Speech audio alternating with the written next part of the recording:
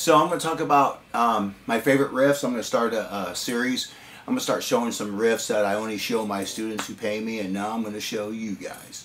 And these are just some really killer riffs you may want to consider to throw in your solos, just to add style and depth. And this is one of them. So let's take a look at it. All right. Oh, and for those of you who watch my video before this one, falling over on this chair in this area, no guitars were hurt. All guitars are fine. Even though I did get cut right here. Got some blood on the studio set. So, all right. So here we go. Let's get started. So on this particular riff, we're in the key V. Okay. Okay, so imagine your first position right here. Now this is one of my favorite things. This is huge for me.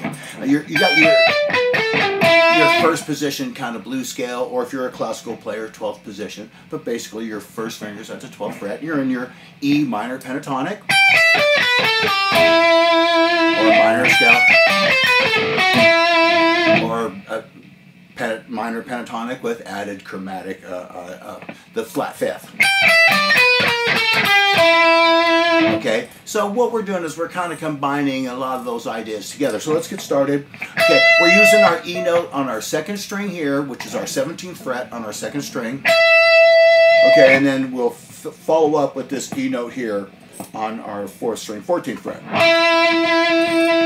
Okay, so now here's what we got. So here's the notes in play. We're going on the first string, it's 18, 17, 15. Second string is 17, 15. Third string is 17, 16, 15, 14, 12, and then we'll eventually end on this E note here.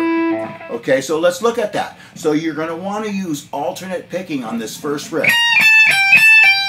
I just love this, and I've never taught this on YouTube yet, and so I hope you guys use this in solos. I haven't recorded anything with it, so it's open game, man. So now watch.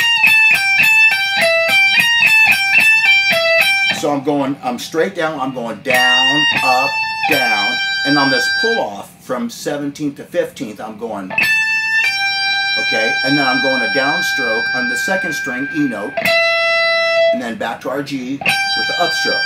See, so I'm constantly dit, dit, dit, dit. Okay, so now watch. Slow.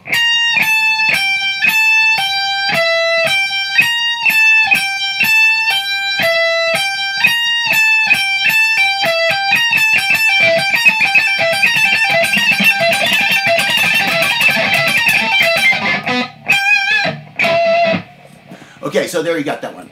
All right, so now, so then after that, so after we go, you know, a million times, whatever, you know, you're out there soloing and, you know, ripping something like that, you can carry it on for a while, like Eric Clapton does. And so then after that, so when I do this, and then the next one goes, okay, so a bunch of times, and then the second string goes,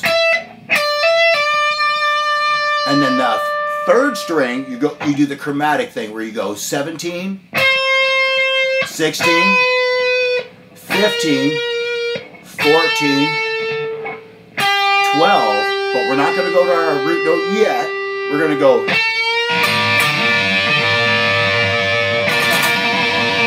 Okay, you're going to rock that riff here a little bit. So now watch, I'm going to play the whole thing slow now. Watch.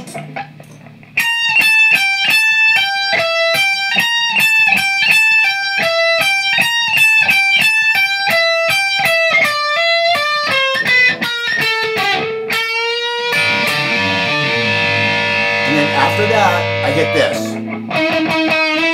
Oh, not the E flat, of course. Okay, so see, everybody makes mistakes. So here's what we got on that.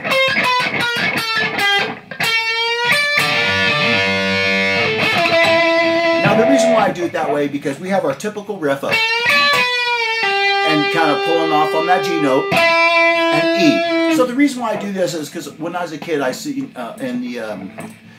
in that movie, oh, I can't believe I can't remember it, but it was put out in 1970. Oh, Song Remains the Same. In 1977, we as kids went to the midnight matinee, and instead of going like this, instead of Jimmy doing this, he did this. So he skipped that G note. I go, whoa, that's pretty cool. And so that's why I came up with this. Okay, so now let's look at that solo, that whole thing. Now watch.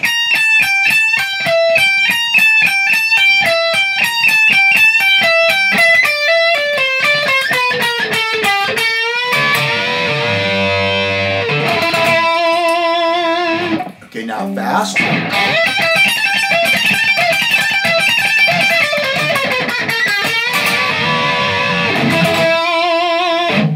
Yeah, boy. Mean riff. Really mean riff to just, I don't know, you stick in those chromatic notes sometimes and it just gets awesome. So there you go. So I'm going to start sharing my favorite riffs with you guys, and new riffs coming all the time, every week, a couple of videos every week. I'm just really slamming this stuff down, and hope you guys are practicing, because remember, practice until your fingers hurt and then practice some more.